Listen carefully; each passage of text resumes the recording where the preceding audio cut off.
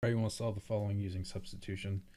So what I'm going to do is, there's many ways you can go about this. I'm going to substitute, I'm going to set up so x is going to be equal to 3y plus 12. I simply moved 3y over, I added 3y to both sides.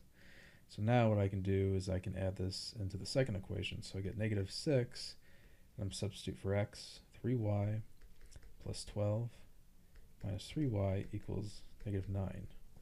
Alright, so I get negative 18y, and then 12 times 6 is negative 6, negative 72, minus 3y is equal to negative 9. So I get negative 21y, and then add 72 to both sides.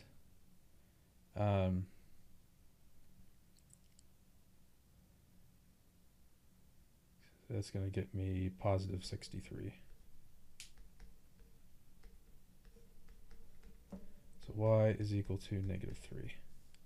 Okay, so since we got y is equal to negative 3, I know I already have the solution posted here, but I'm just solving this to show you guys.